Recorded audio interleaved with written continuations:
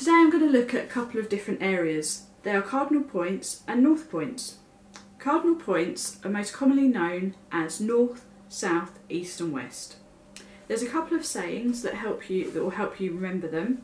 They are never eat shredded wheat or naughty elephants squirt water.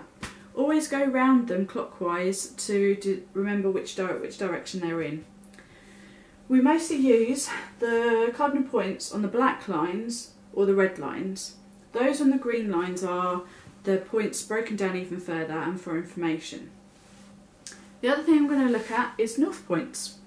There are 3 north points and they're most commonly found at the very top of your map, and they will be on all maps of all scales.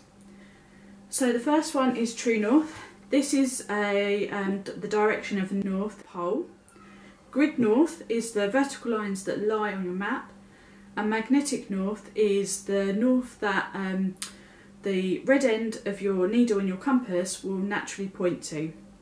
It's important to know the grid and magnetic, where they are, so that when you go on to do bearings you can change them over and convert them.